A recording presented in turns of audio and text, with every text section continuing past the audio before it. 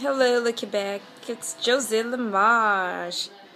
I'm here today because it is it is important that we talk a little bit about what's happening right now in Quebec. We're going into provincial elections. Yes, we are. And so and with this provincial election, know that we're coming out of the last mandate was with a minority government led by Pauline Marois, and so now she's launched out an election. Okay, maybe she feels that she's got momentum and that she will get her majority government.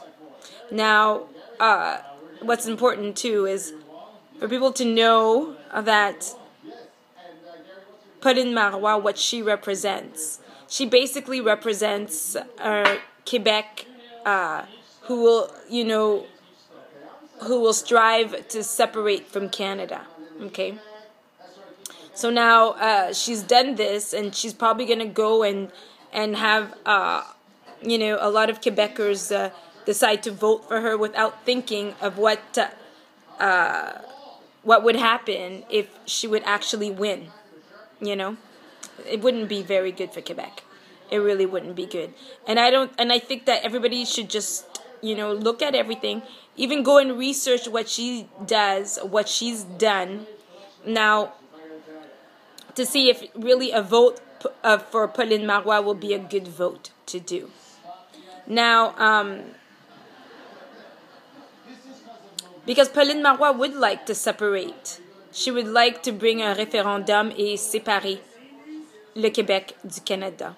She would like to do the separation, which, a lot of times the Parti Québécois had tried to pass a referendum, or however you would call it, to separate, and it never worked. And now I suppose she feels that this is the time to do it, and this is why I think it's very important for all Quebecers to really take this election very seriously, and not to just decide to go and vote, le Parti Québécois just because we're in Quebec. That means that if you vote for le Parti Québécois and they win, they will have a referendum to separate Quebec from Canada. And is that what you really want? And I think a lot of Quebecers don't really know, what that would entitle. I think we should just even go back to the Olympics. We just came out of Olympics. And as I can see that during the Olympics, a lot of Quebecers did win medals. And how proud they were to hold up their Canadian flag. Okay. So now Pauline Marois has it in her mind that Quebecers were not proud to hold their flags. I don't know. I just don't know. But anyways, she is just destruction. Okay, she really is destruction. I, for one, truly believe that she's not nice. And she's not nice to her Anglos in Montreal. Because I'm here and I have, a lot of Anglo friends in Montreal. And they really feel like they're a bit of second class. Or, they don't really matter because they're not, the Francophones. And that's not nice.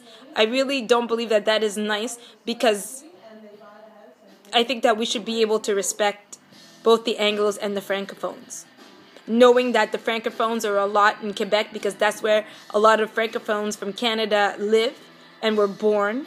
We respect that. But it doesn't mean that you will take all these Anglos that were born in Quebec and not give them the time of day, or just have them as some type of second-class citizen, or as they do not matter as much. To me, that's terrible. And so now I'm just going to switch a little bit in French here, puis j'aimerais juste dire à tous les Québécois, les jeunes Québécois qui vont aller voter, de vraiment regarder pour qui on vote, pourquoi on vote. Si on vote pour une Pauline Marois, elle a fait des promesses au passé pour l'éducation. Est-ce que ces promesses ont été respectées? Est-ce que Pauline Marois va vraiment amener un futur meilleur pour le Québec, pour qu'on tombe sur un référendum pour faire des séparations pour quitter le Canada? Est-ce que vous voulez vraiment quitter le Canada? Moi, c'est juste des questions comme ça que j'aimerais poser aux jeunes Québécois. Puis juste pour qu'ils se posent des questions. Oui, c'est vrai que on est fiers de parler français. Moi, je suis très fière de parler français. Même quand j'avais déménagé à Toronto, puis je vivais là, puis on me demandait, quand je parlais français un peu, ils me disaient, where are you from? Puis là, je disais, ben, je viens d'Ottawa, mais je suis plus québécoise, francophone. Et puis, and I saw the love that was given to me. I really did see the love. And so I don't believe that the rest of Canada doesn't like Quebec because Quebec speaks French. I really don't believe that. I believe it's propaganda given by these politicians saying that the rest of Canada doesn't like you. It's not true. The rest of Canada doesn't hate you. They like you. And I just think that we should... President Marois should just not win a majority government. I mean, she had a minority government, and we saw all the mean things that she wanted to do. I mean, she wasn't only mean to the Anglos, but she was mean to the Arabs who had the veil and other things, you know? So, I mean, do we really think that she's going to care about you when she has her majority government? Let's just see what she's going to do if she does get that. So anyways, I hope she never gets a majority government. I really hope she never gets one. Anyway, it was just an idea here that I wanted to put out because we are going in elections, and I love to watch all the debates on TV. I've always been that way. I don't know why. I think it's more because of my dad. My dad's always been very into the politics. I remember when I had come of age to vote. My father was so excited, even more excited than me, to take me to vote, you know? And so for me, it's always been important to just have a say and to know what's going on, you know, in our society and stuff. So on that, you know, it's just something that I wanted to say.